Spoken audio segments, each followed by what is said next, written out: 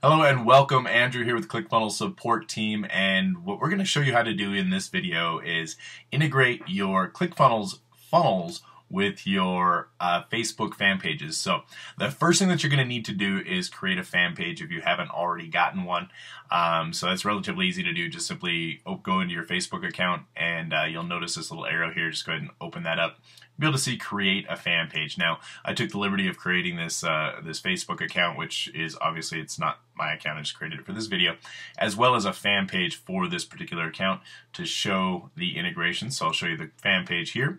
You can see that, and our tabs, you'll notice that we actually only have the basic tabs from starting out from scratch, and it's actually, as you can see, it's telling me to start the tour.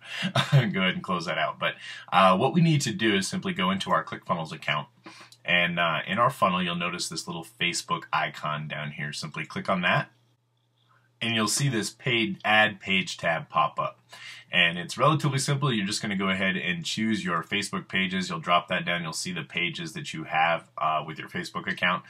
Choose the one that you want and click add page tab. And that is it. You've successfully added that page to your Facebook page, and to check it you just simply go to your Facebook account. Go to your Facebook page. You'll notice your apps down here. You have a ClickFunnels app, as well as underneath here you have a ClickFunnels option. So that's going to bring in your ClickFunnels page that you chose to add to your account right here, just like that. So as you can see, relatively simple to do, and it looks just like that, nice and neat. So that's it. This is Andrew signing out. Have a great day.